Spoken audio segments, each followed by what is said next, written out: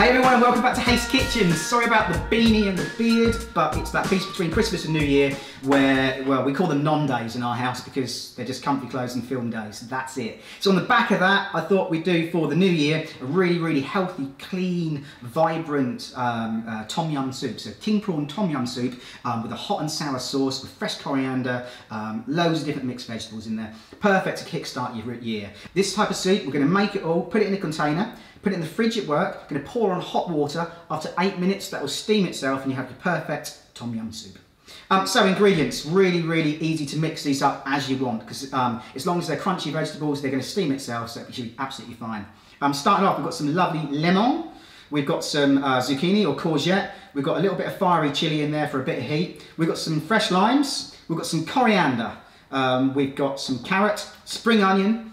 Over here we've got a little bit of salt, we've got a sugar cube, that's because it's a sweet and sour soup. You don't have to put that in, but it does actually make a big difference. We've got a little bit of ginger, we've got some kaffir leaves, which are lime leaves, we've got some fish sauce, we've got some chilli paste, or you can use chilli seeds if you want, we've got some lemongrass, some rice noodles, we've got some spinach, some cherry tomatoes, we've got some little chestnut mushrooms, and we've got some frozen king prawns. The reason I use frozen is you want this to last as long as possible on the journey to work, stick it in the fridge, and then it's all ready for your lunchtime. Now, extra veg that you want to add to this, I'm going to be adding a yellow, red and green pepper and a little bit of Savoy cabbage. Up to you, what you want to add. Some long stem broccoli, a little bit of kale in there, that would all work as well. So let's get cooking. First up, we are going to be grabbing a container like this. If you've got anything like this is ideal, because you can plonk the lid on. It's got a little air hole on top, so it just carries on steaming it for you. You've got one of those, if possible. If you haven't got one of those, everyone has a thermos. Well, I'm pretty sure everyone has a thermos. These are great, because you can just put it all in there as it is, pour in hot water into the top, and pour it out, the job's done. I'm going to use the bigger container, because I like a big soup. So first up, what we're going to put in? A little bit of lemon and lime. So, I'm going to use a couple of lemons in this. Just squeeze that through your fingers. And another lemon. It's a nice sound, isn't it? We're going to go in with a lime. Now, the reason I'm going to put this lime in like this is going to stop it from decolouring throughout the day. So literally 1, 2, 3, 4, 5 segments of lime. Another lime, just going to cut that in half. Juice of 1 lime. I'm going in with 3 reasonably good sized tablespoons of fish sauce. I've got 1, 2, 3, 4, 5 and a little bit of kaffir leaves. This is just that extra lime flavour. I've got 2 tablespoons of fresh ginger there, which I've just grated off. I'm going to go in with a little bit of garlic. 1 sugar cube, essential. A little bit of salt. Then I'm going to go in with a little bit of my courgette or zucchini. Get balanced here, shall we? Just going to thinly slice that. Like that. Add that to the pot. A little bit of your fresh chilli sauce. So it's just like a chilli paste. We are going to go in with a little bit of our lemongrass. Now all I do with this is cut a section off, cut that down, give that a little snap. Stops you getting all those little woody bits, you know, when they're sliced up individually, like, oh, that's not nice. So just crack that through, put it in whole. Don't eat that bit, by the way, it's not very nice. We've got some cherry tomatoes.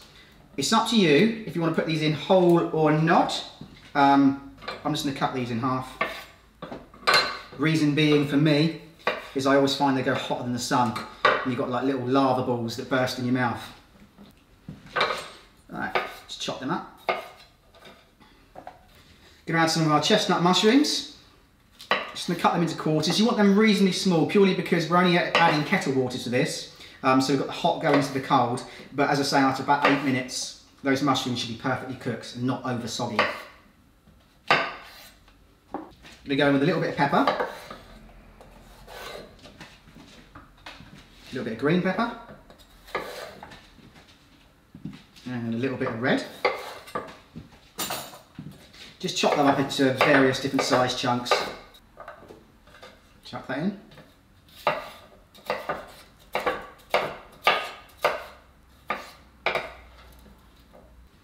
Right, now we have our noodles.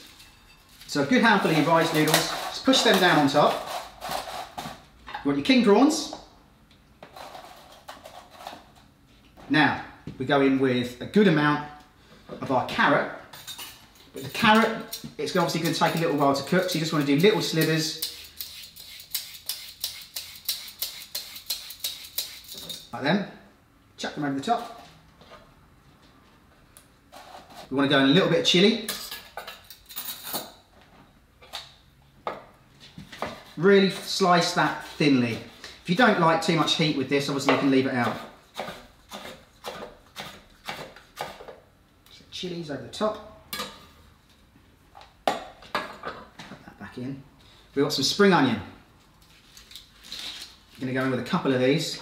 Now I always just cut these across that way.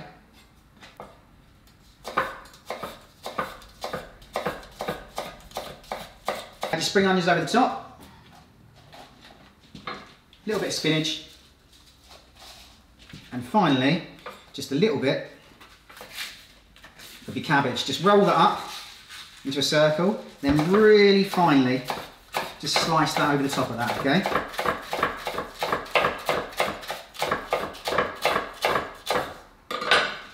Sprinkle that in.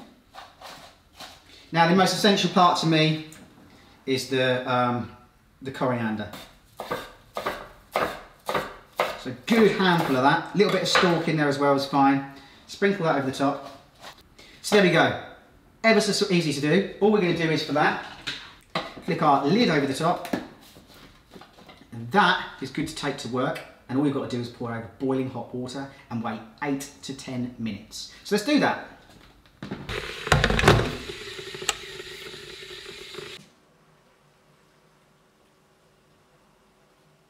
Pour that over the top.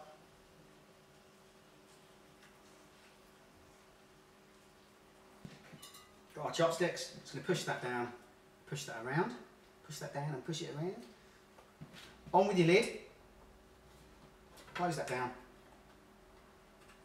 And that's it. Let's wait 8 minutes. Right, you can really eat this just out the tub if you want to. Just give it a quick stir through. With the king prawns, I forgot to mention earlier, I use pre-cooked and then frozen king prawns. Just means they're going to cook a lot quicker.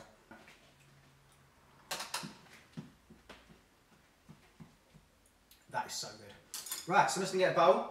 So if you're eating this at home, you're going to want to serve this up.